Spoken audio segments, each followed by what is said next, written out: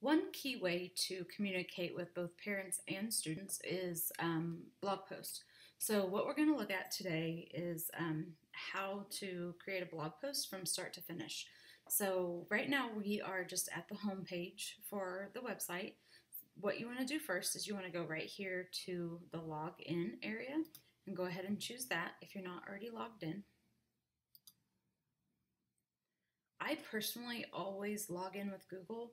That way my Google account is linked and I'll have a profile picture and I don't have to put in my email or my password and I don't have to remember a password for another site, any of that stuff. So I go ahead and just do login with Google and get my school email. And then you're going to know you're logged in because it's going to be right up here. You're going to have your school profile image right there. So I go right up here to team members and click on that.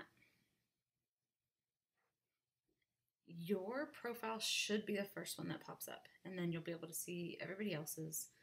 But if you click on your profile,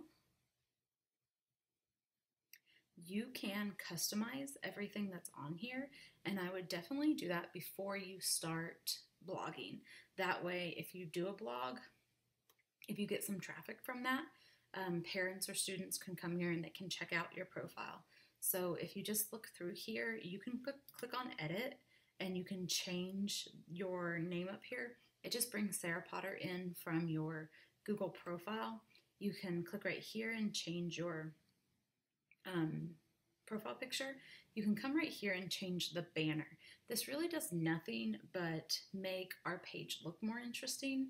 We would really like for everybody to have a banner image, something that kind of shows your personality, shows your classroom, something like that.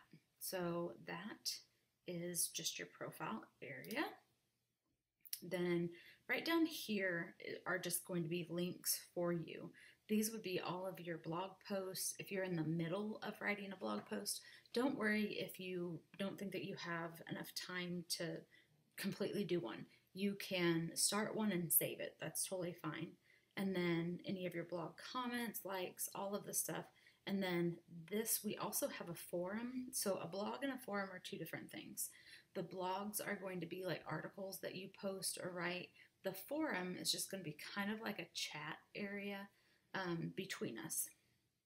And then information about your account, notifications, and different settings. So you can just click around there and get familiar with those. But what we're going to look at is how to create a blog post. So I'm going to go ahead and click blog post. And if you have blog posts, they will be in this area. So if somebody comes to the team member area, if someone comes to the team member area and they want to see all of the blog posts by a certain teacher, all they need to do is click that teacher and then blog post, and they will be able to see everything. As far as your end, you will just click right here in this little corner where it says create a post. That opens up just a blank blog post area where you can put your title,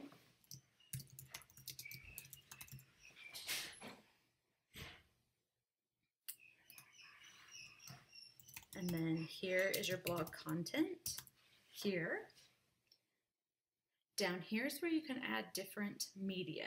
So if you want to attach an image, if you want to add a whole bunch of images, you can do a different gallery. You can add video. You do have to add a video via either YouTube or Vimeo. So you can't just upload one straight from like your camera roll or your computer. This is a divider line, and then this is to insert code.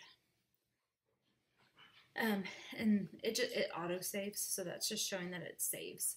You can also, if you come right over here, you can categorize it, which we have categories for all of our different teachers. So you would want to choose a category. So you would do choose category, and then you would do Potter. Or if we have another category in the future, you choose the appropriate one. So up here, I skipped over, you can do post settings. So on our news, this is where, like for everything, our blog posts come up under news. So the cover image, that's what's gonna come up when your blog post is published. So what do you want your parents and your students to see? So you do need at least one image to go with your blog.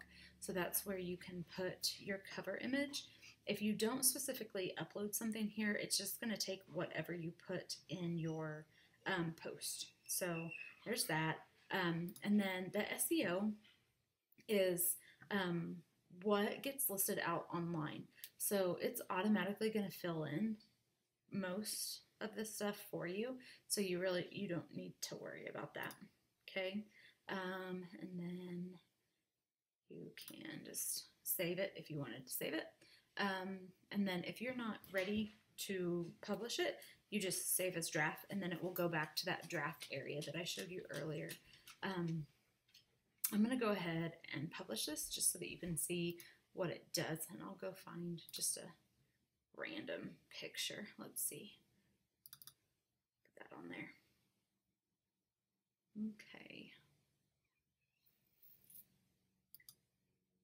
And then this, once you add something in here, you get all of your other options.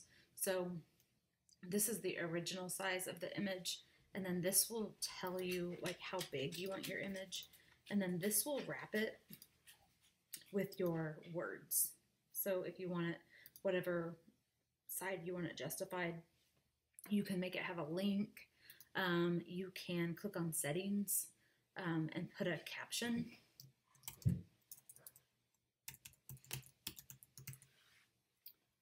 The alt text is if you hover over the image, that's what it will say. So you can put that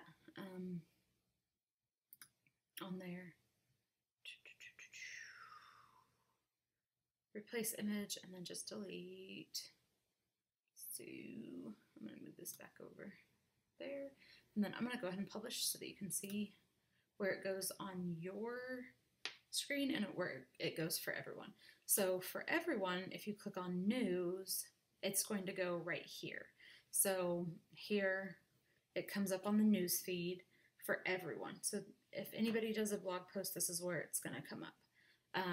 For you, if you go back to your page at team members, I'm sorry, you go to team members, and then if you click on yourself with your blog, now it has 3 posts, and my most recent blog post is going to be here. It has your image, which see his head's cut off. That would be a reason to go in and change the cover image so it looks better and it's not that awkward head cut off. And then my title was sample title, so it's right there.